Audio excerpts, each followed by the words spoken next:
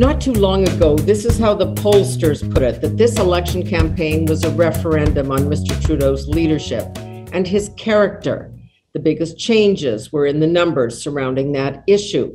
Jagmeet Singh was seen as the man with sunny ways, and Aaron O'Toole was scoring high on competence. Unintended consequences of ill-considered actions changes votes, or as the British Prime Minister Harold Macmillan once said, in answer to the question, what is the most difficult thing about governing? And he said, events, dear boy, events. So here we are with Kirby, Caplan, Segal, the Honorable Michael Kirby, the Honorable Hugh Segal, historian and NDP stalwart Jerry Caplan. Well, gentlemen, what do you think's happened since we heard those wise words? Mike, we'll start with you.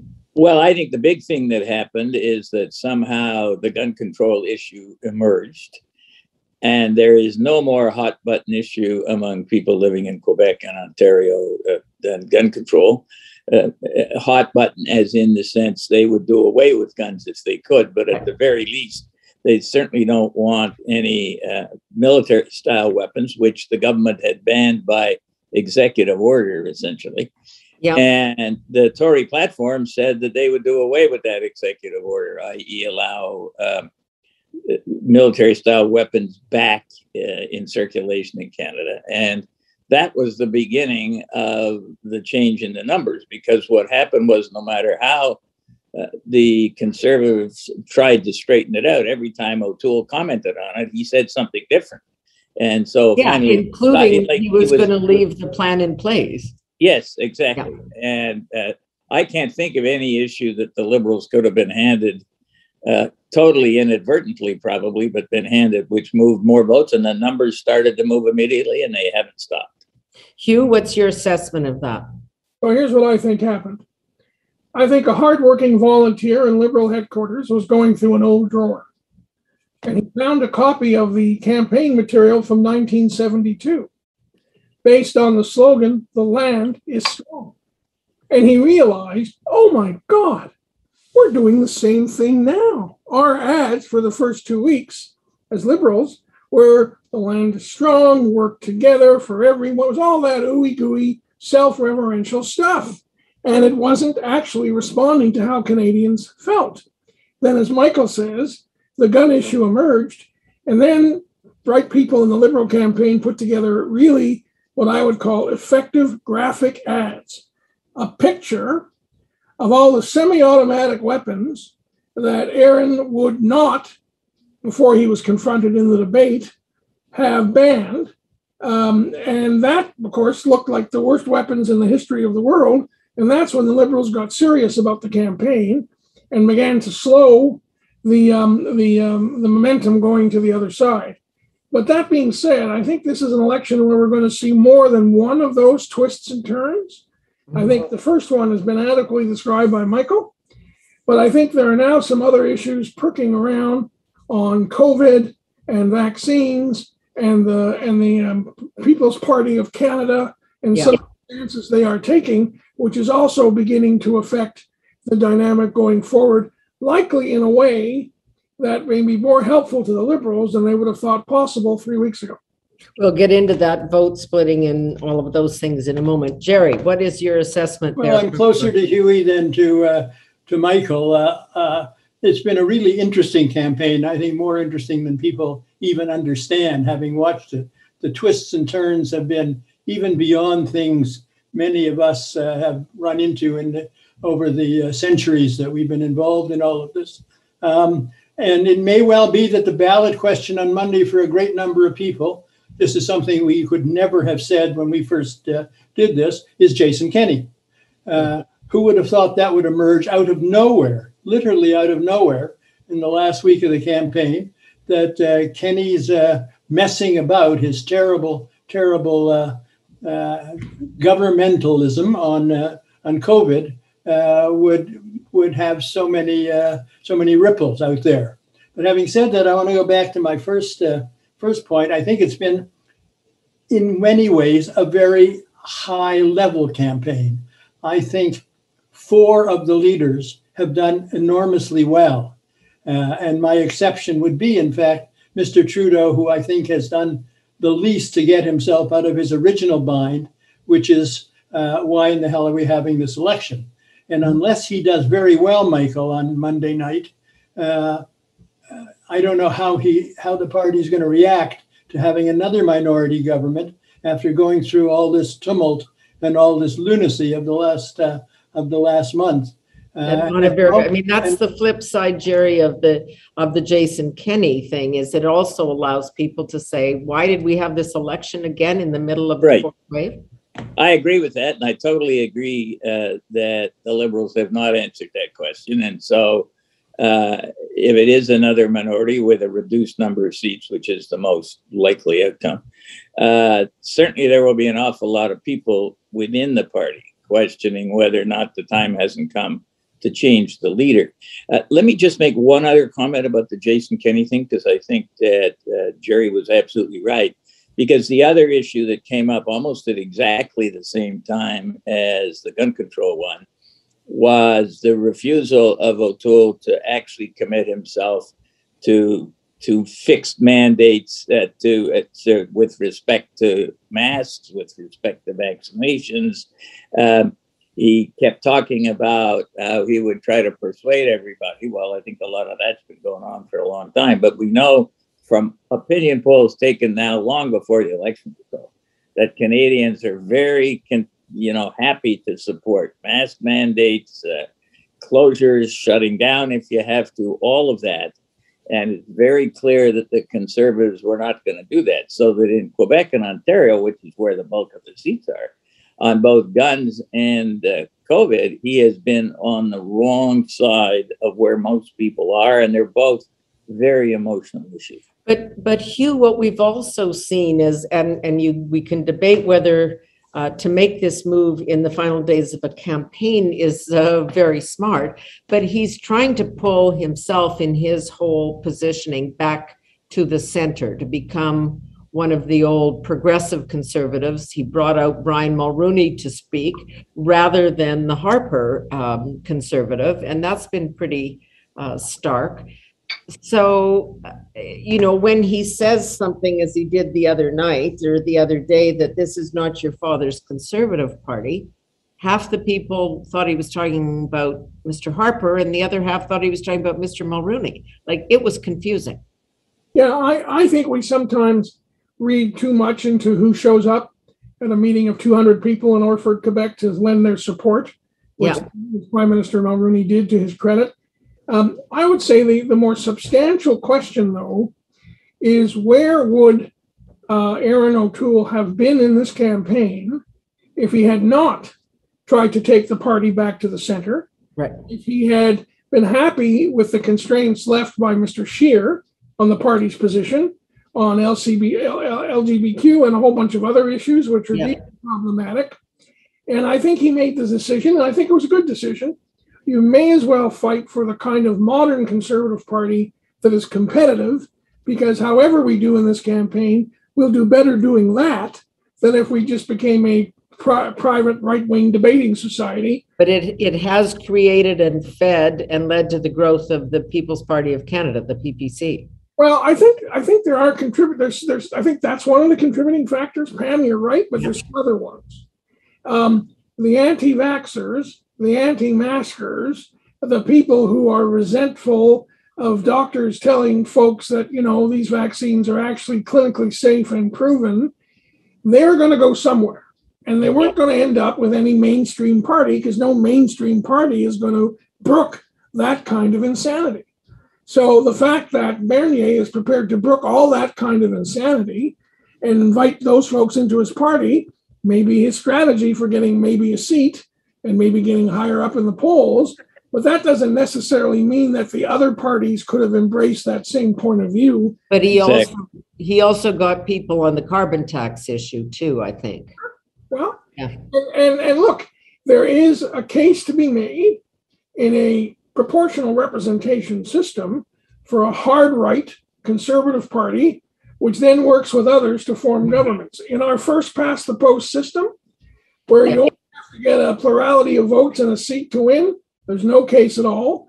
Not if you ever want to form a government. And O'Toole believes that he has a duty to democracy to give Canadians a choice, and that's what he's trying to do. Okay, Jerry, jump Let in. me ignore Bernier for the moment and just exactly how dangerous he is. It's not yet quite clear, although I think it's gotten worse in the last 2 weeks as any number of nut bars have joined his cause for one reason or another. But let me say this, I think O'Toole has looked terrific in this campaign. He seemed far more prime ministerial to me than I had expected. Those straight-ons of him just talking away looked as if you put on a tie, he could well be in the PMO talking about that. I've been surprised at his effectiveness. On the other hand, it depends on how much people know about him and what he said in the past. The credibility gap, Hugh, if you're a maven about these things, is pretty great. He has contradicted himself almost every day in one way or another.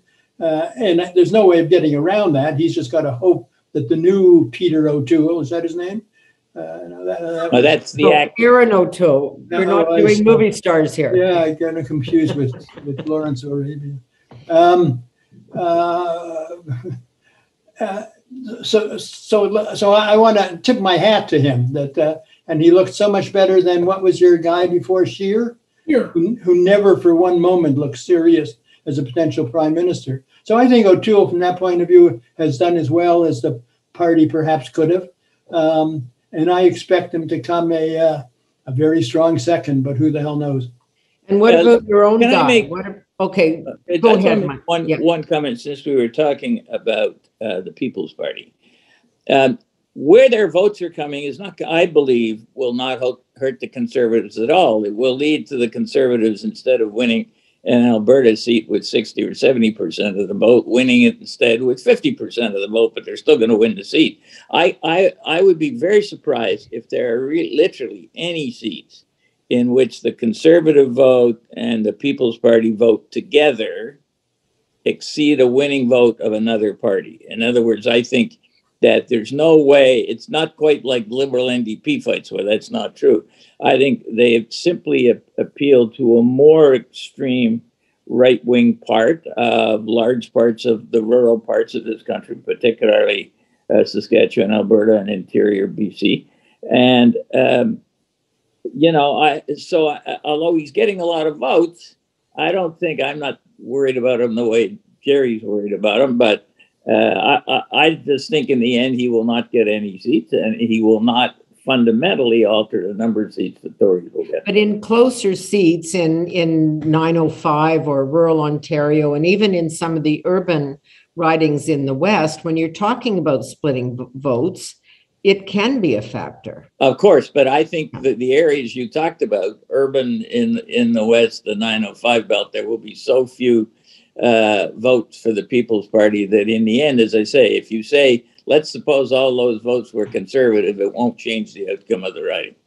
Well, but the irony is that while I think Mike is right on how many seats the People's Party do not get, right, there will be some seats where they'll get just enough for a Liberal to slide over the line.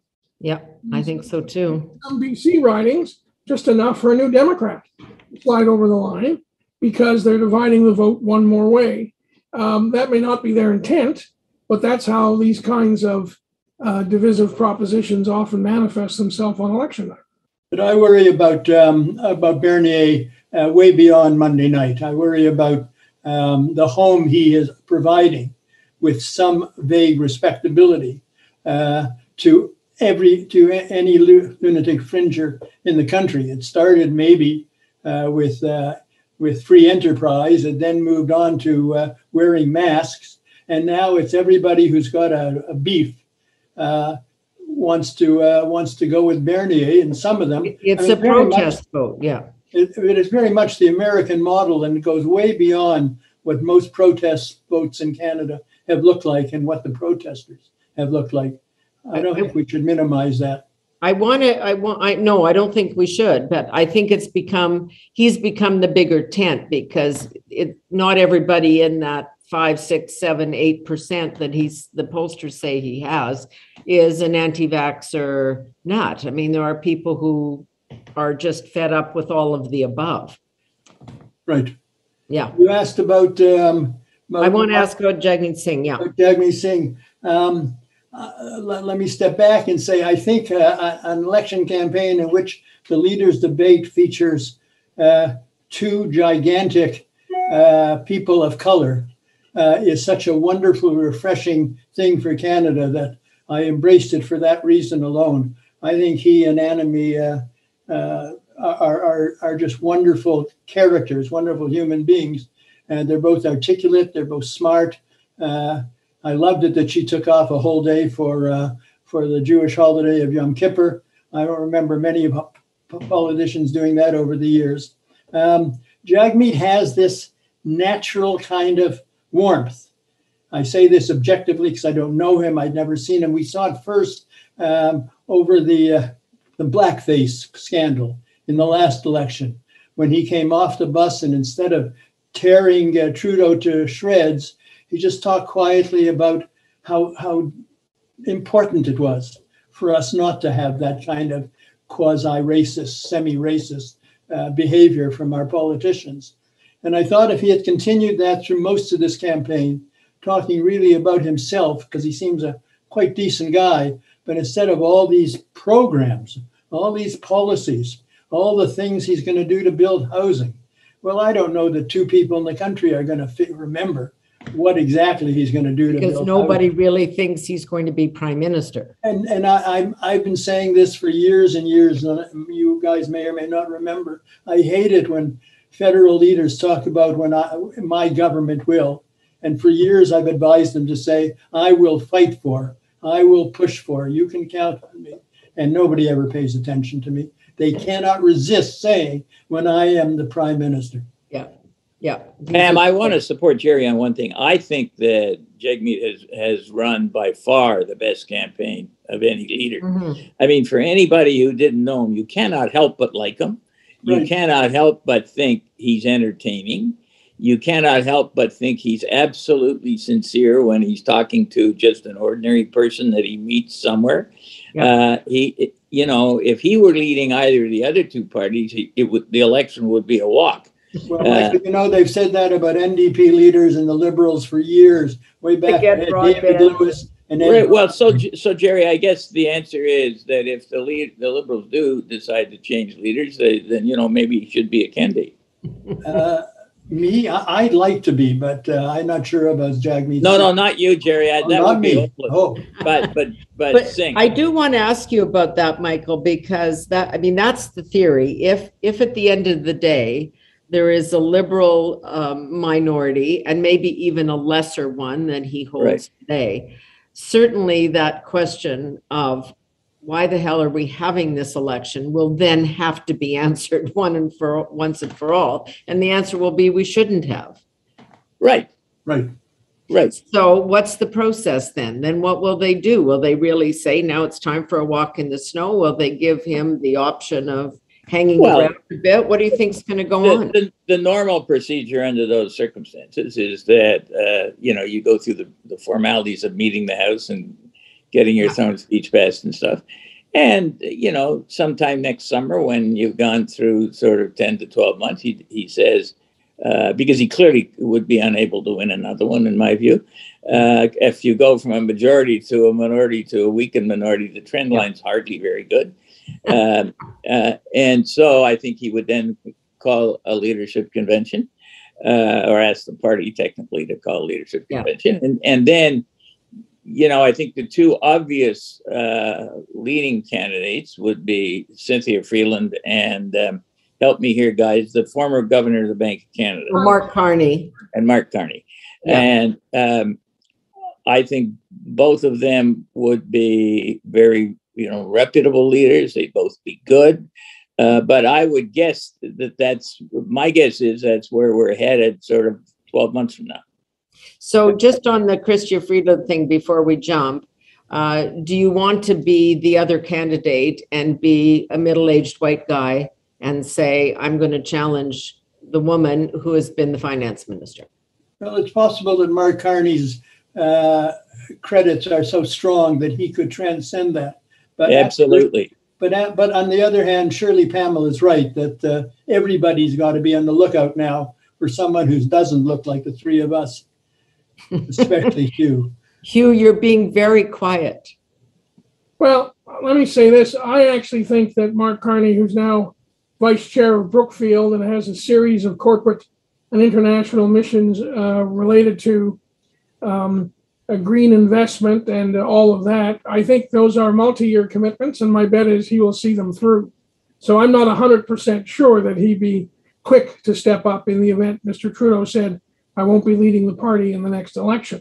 Mm-hmm. That being said, I would say that the Liberal Party today, because of how it's organized, structured, is more focused on the leader's prerogatives and sustaining them than would have been the case in the past. I'm not passing judgment on whether it's good or bad, but I think it is different. So I'm not 100% convinced that if Mr. Trudeau comes back without a majority, he will have to announce right away that he won't be leading the party in the next election. And it may very well be that depending on what the mix in the House of Commons is and the issues, he may be seen as the only person who could actually manage a multi-party minority government for a period of time to get things done the country needs to get done. So I wouldn't be presumptuous about that. The other thing I would say is that if he does get a majority, then I think probably Aaron O'Toole's options become pretty limited because the right-wingers in the party have been handful. Yeah, exactly. Yeah. So, but all of that is based on results we can't possibly know now. No, exactly. Okay, I do want to have. Oh, sorry. I see Trudeau as the anti-Mulrooney in this respect, Hugh. See if you agree. I thought the most startling revelation of Jody Raybo-Wilson's book was that she had neither the cell number nor the email address for the Prime Minister. She could never contact him directly. I agree, Jerry. I agree. I was absolutely shaken when I saw that. Yeah. And Mulrooney's reputation, Hugh, as I hardly have to tell you, is that nobody ever kept in closer touch and cosseted his MPs more than he did and better than he did. So it would have been hard to overthrow Mulrooney. But if the Jody thing is an example, loyalty to the Prime Minister he might find is not as strong as he would have liked it to be. Yeah, no, that's an interesting point. I remember when I worked in Mr. Mulrooney's office, the largest single operational unit in the PMO was caucus relations. Yeah. We had coverage, basically a senior staffer for every 4 or 5 members of parliament. Right. Because Mr. Mulrooney, in wanting to know how the caucus was doing and what they were thinking, was very exacting in that respect, to his credit. Yeah. Yeah. I want to comment from all of you, and there's a couple of layers to it, but debates. So since, Mr. Mulrooney pointed the finger at John Turner and said, you had an option, sir, et cetera, a great moment in Canadian debates. They haven't done much. And then this time round, we had another debate moment. It was not leader on leader. It was the moderator on the leader. So, and that has buoyed the support for the Bloc in Quebec. But we also had a debate where, regardless, Jerry, and of your real concern about the PPC, they have support in the polls. And Annamie Paul barely had her job by the time the election was called because of infighting in the Green Party.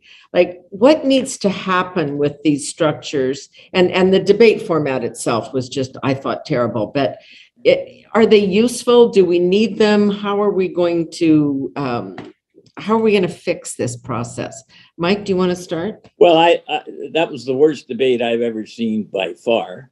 In fact, it was impossible really to watch, particularly when the tennis semifinal was going on at the same time. So you could flip back and forth. That's a separate issue, Mike. Yeah, but seriously, I mean, it was just such a terribly produced thing, terribly structured. The moderator, which aside from her question, which was way out of line, the way she cut everybody off and acted like, an absolute sergeant major.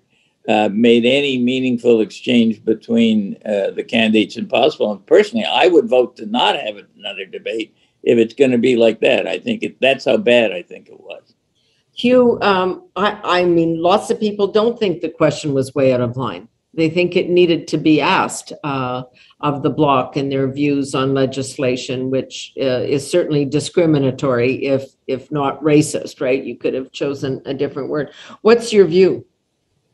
So I give Sachi Curl the benefit of the doubt. She's not a journalist. She should not have been in that role. Someone said to me, "You're going to be in charge of the national news tonight, but you better be at the CTV studio by 8:30." I'd have no idea what to do. Yeah. And someone should have protected Sachi from that situation. She's a pollster and she's articulate and she's a very good guest on TV talking about the numbers. Yeah. But put her in an impossible situation, number one. Number two, I actually think that the way debates work is the networks and the parties sit down in anticipation of every election and they negotiate. When, how many, format, who's going to be the moderator. Whether their person will have the required amount of time. Exactly. Yes. Independent debate commission. It's an agency of the Crown deciding how this is going to happen beforehand, and the parties don't have any direct involvement, I think is insane. Number one. And number two, we should not be in a circumstance where an invisible commission, however well-intentioned, lays out the structure of how a debate is going to operate, and all the leaders are victims of that process. So I don't agree that Sachi's question was a bigoted, racist question. I think the way she asked it was desperately unfortunate. There was a way to ask that question, which would have given the Bloc Québécois leader and all the others a way to engage without having to defend the integrity and decency of their own people in their own province. But she asked it in precisely the wrong way. It's because she's inexperienced. She's never done this before. And why would you have a moderator for a national debate who's never done it before? I mean, why, what am I missing about this? Where there are Steve Pakins and a whole bunch of other people who've done it well and who are available. So that's very odd. Well, the simple fact that Huey's exactly right. I mean, look, the simple fact that I don't think I'd ever even heard of her before the debate. I've never heard of her. Where the hell she came from? Well, she works for a polling company, and she is on the air on networks talking about what numbers mean, which is what pollsters do. Yeah, of course, that's fine. Yeah, I saw her as a victim of a flawed process, not as a perpetrator, purposeful perpetrator of unfairness.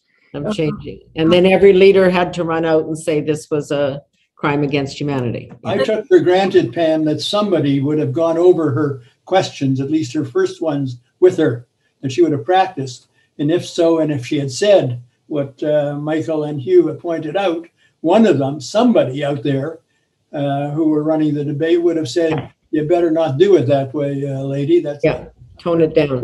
And I say that as somebody who agrees completely what Bill 21 does, but not her right to have said it. Look, ever since debates were started, and I guess that was with Nixon and Kennedy, and then here with Tommy and who Trudeau, Tommy Douglas and Trudeau, and must have been Bob Stanfield. People have said we can't. They've got to be better. There has probably never been one in which we haven't said that, and I just think they can be better.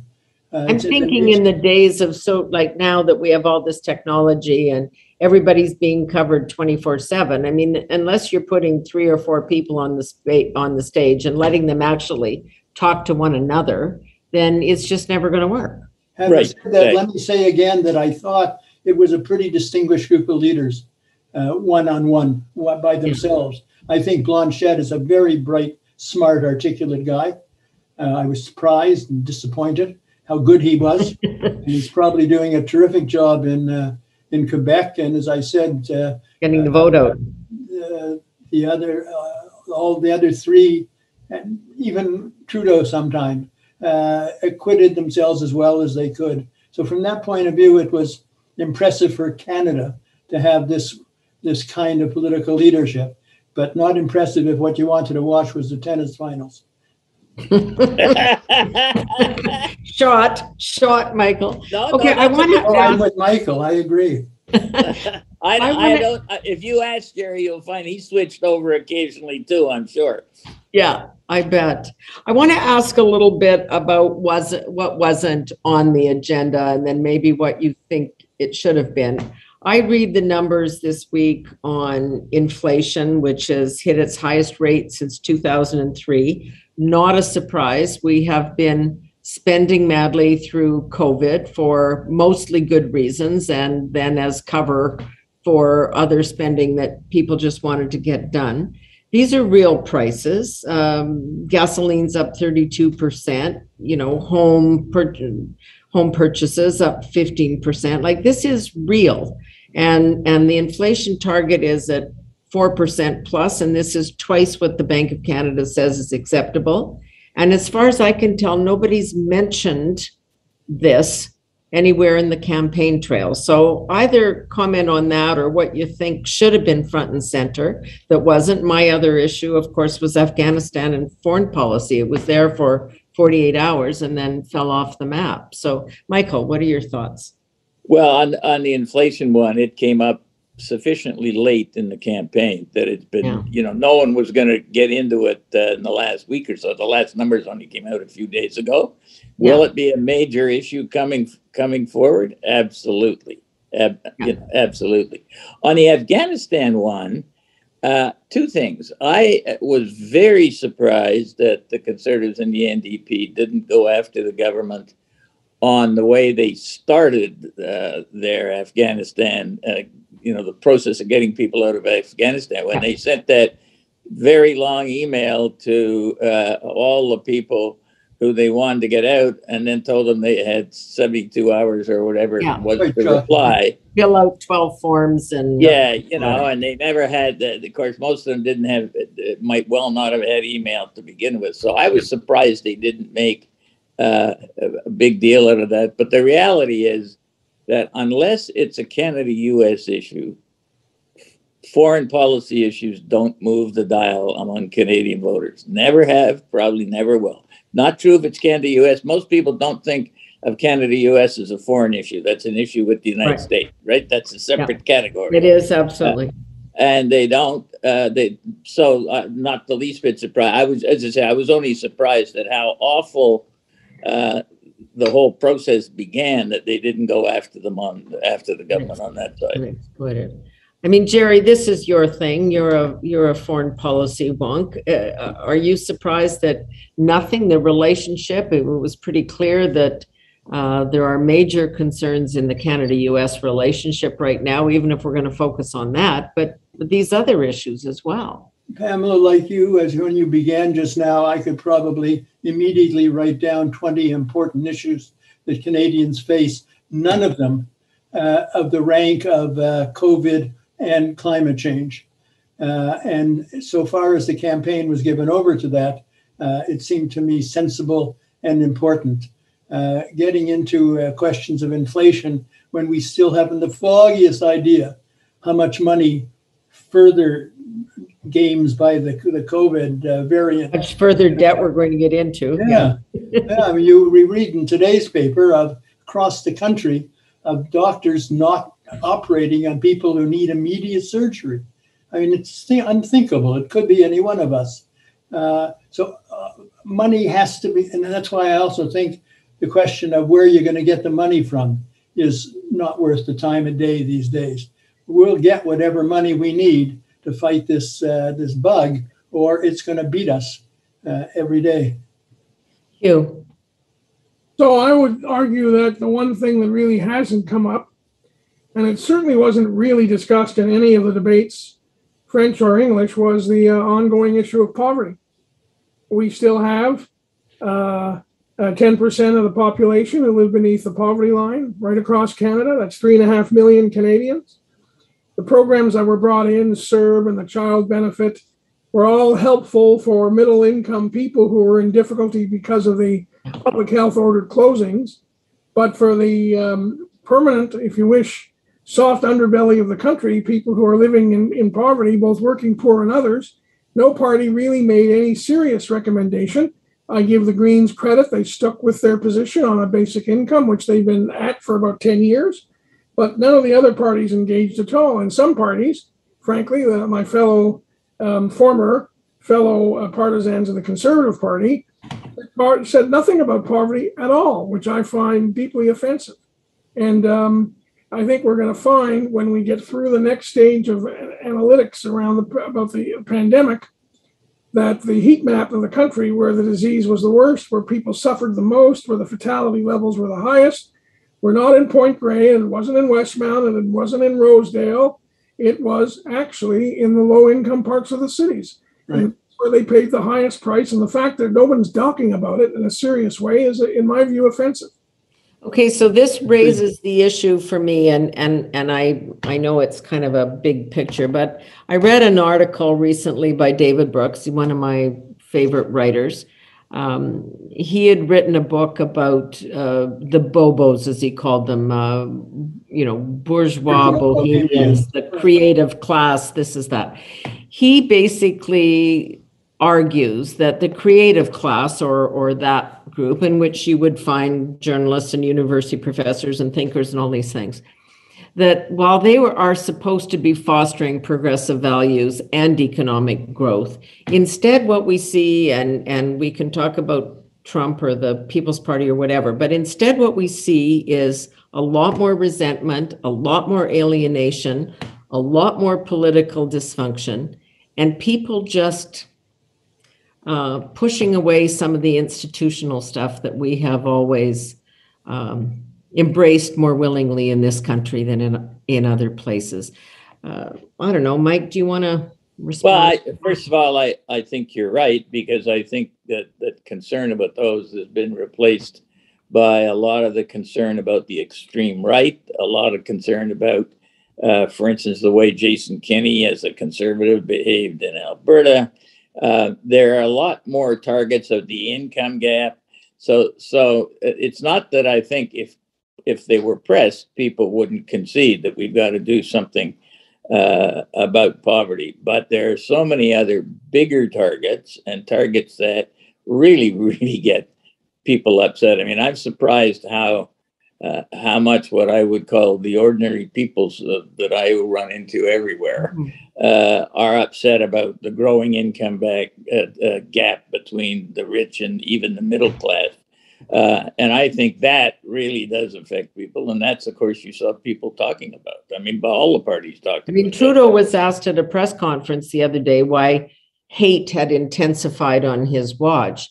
But I think we're seeing it everywhere. We're seeing it in the US, exactly, on the left and right. There are militant protests, BLM, lots of other things going on, and it's all intensified.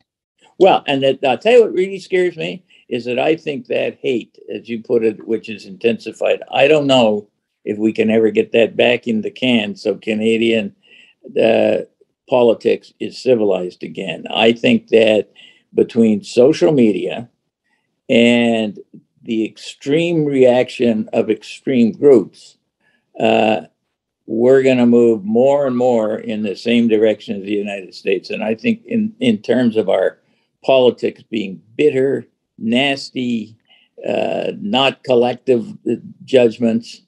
And I really regret that, because I think once it's out of the can, you'll never get it back. Jerry? Well, if that's true, then people like the three of us will probably not be as interested in being part of it. On the other hand, if I may say so, people like us will be more necessary than we've ever been to fight it off. I want to say that it's a great deal of American influence flowing into Canada.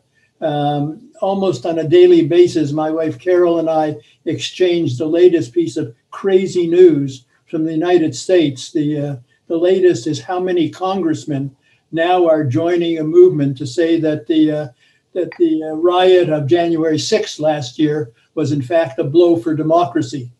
And you try to do something with that, and you can't. On the other hand, I don't know how that explains Poland and Hungary and the Philippines, where this so-called populist hate seems to spread so easily.